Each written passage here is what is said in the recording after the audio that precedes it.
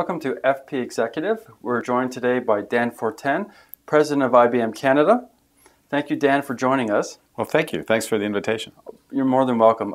Dan, I want to talk to you about Canadian business expertise, areas where Canadians excel. We've read recently that Canadian banks are the toast of the town in some parts of the world after last year's crisis. Yeah.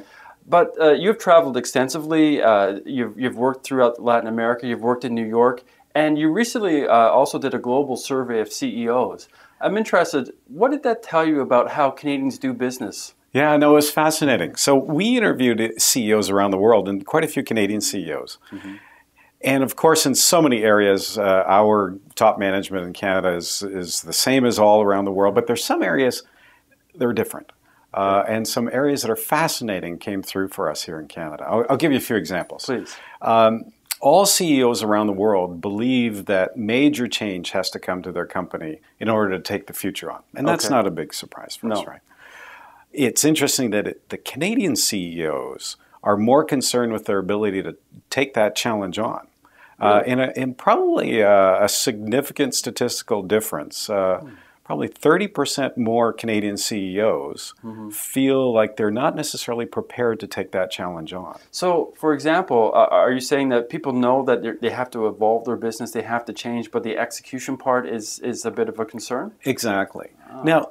Now, when you think about that, and you think just to what you were saying about our track record, right? How you were using the example how Canadian banks came through with flying colors relative to all other banking industries, I suspect it's more to do with our sense of maybe being conservative, but maybe being careful. Yes. A sense of wanting to make sure that we're prepared and not leaving anything for chance. Right. And so while the third more Canadian CEOs say they're not necessarily prepared, my suspicion is when they hit all of that change, they will be way more prepared than colleagues around the world. Interesting. So perhaps Canadian business leaders are not cowboys, but they're the more prudent person sitting in the back, slowly moving forward, figuring out how to execute, and yet they're still a little bit shy, perhaps, in terms of bringing forward that information? Yeah, I think we have to be careful in categorizing ourselves that way as Canadians, because perhaps we don't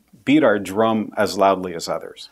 But if you look at industries, and forgive me for coming back to your banking example, sure, no Canadian banks have led in innovation over decades and decades. If anything were to come forward, more often than not, it comes from Canadian banking. But it's the same way in all industries. So I prefer to put it in the category of, we walk silently and carry a big stick, if you will, in that context. Well, I know that you do a lot of work through a number of industries, in healthcare, for example, and that's an issue that governments, policymakers around the world have been struggling with. Could you tell me a little bit about what you've seen in terms of people trying to struggle with the issue of how do you improve healthcare management? Wow, what a broad subject. Yes. And obviously everybody's very interested in it, for your well-being, for mine, for the countries. And of course, we're not the only country taking this on. Yeah. You think of it holistically, what needs to be accomplished to really move this forward. How can we make health workers much more productive than they are today? I mean, the cost of it is consuming you and I. So how do you make them more productive? How do you get information to all the different sources in various ways? And of course, a lot is written on that.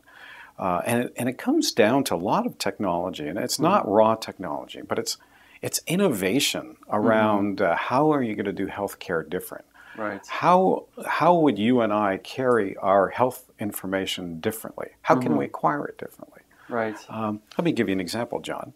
And these are some of the things that are being looked at here in Canada. So when we talk about leadership, I mentioned banking, I mentioned other industries, healthcare, I think, our provinces and our federal government is leading the way in so many ways. I'll give you a simple example.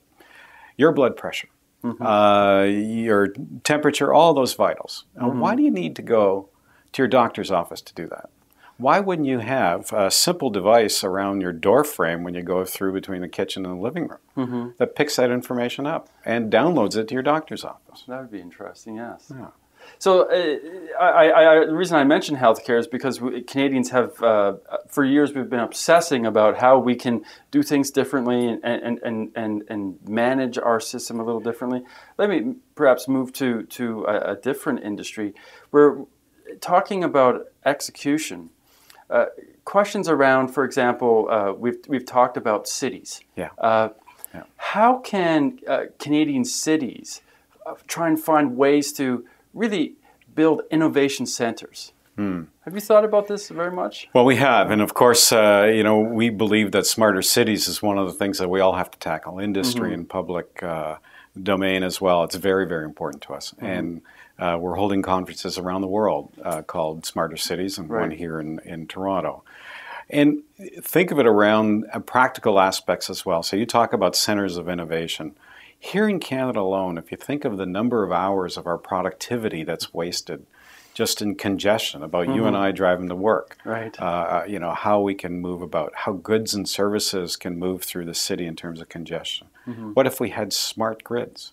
We talked a few minutes before about Canadians being different. One of the areas that Canadian CEOs are remarkably ahead of their colleagues around the world is around energy conservation, around corporate social responsibilities. And so what about our energy consumption in our large cities? What about our energy grids?